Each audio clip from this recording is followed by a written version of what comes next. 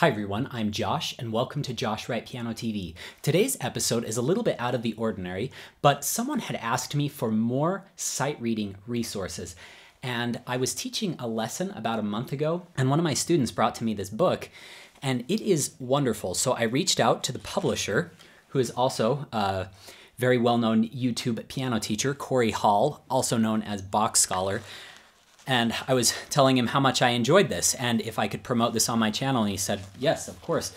He recently hit 100,000 subscribers, so huge congratulations to you, Corey.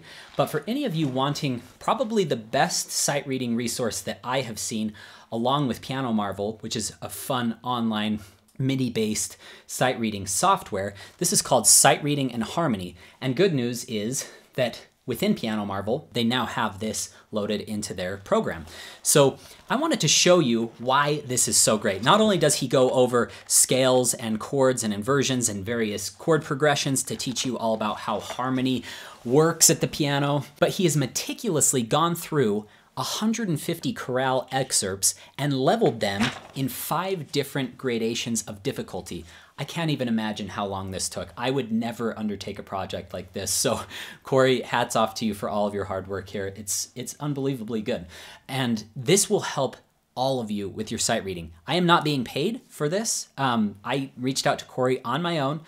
I have no financial gain whatsoever recommending this book to you guys. I really am just super impressed with this book and want to get great music like this out there. So let's just take the first example. So this is grades 1 through 2.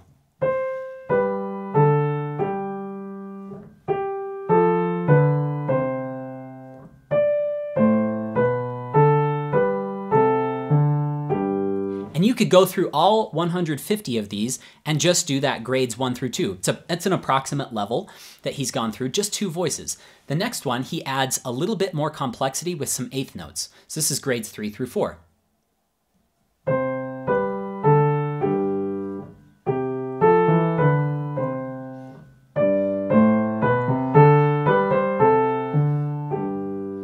Okay, grades 5 through 6, he adds a third voice.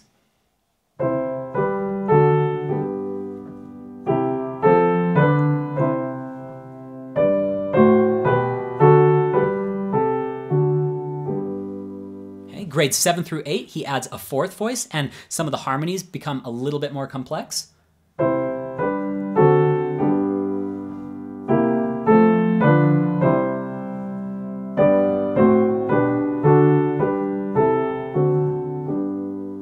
And then grades 9 through 10 is the actual chorale excerpt.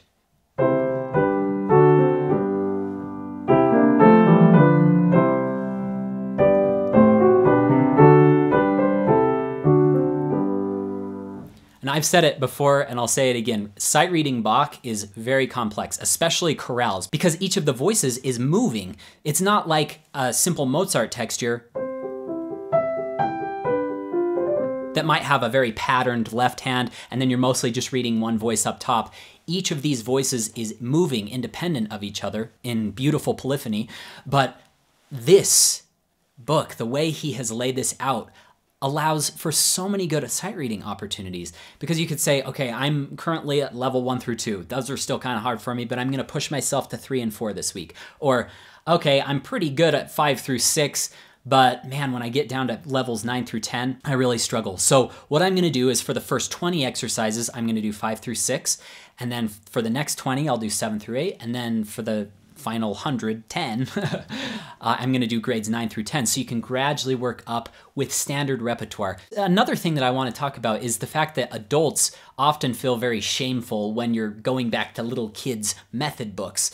You know, Old MacDonald Had a Farm is not the most enjoyable thing to play when you're 40 years old, but this, you can get into standard repertoire in a simplified way that still sounds extremely dignified and beautiful, and work your way up to those more advanced levels. When I asked Corey about promoting this, he said, I'd like to offer your audience a coupon code discount. So if you click on the link in the description below, there will also be a coupon code that you can use for a discount on these products. Thank you again, Corey, for blessing the lives of so many people by making this great resource that I'm sure took years of work. If any of you have any questions for me or future video topics you'd like me to cover, my email is josh@joshwrightpiano.com.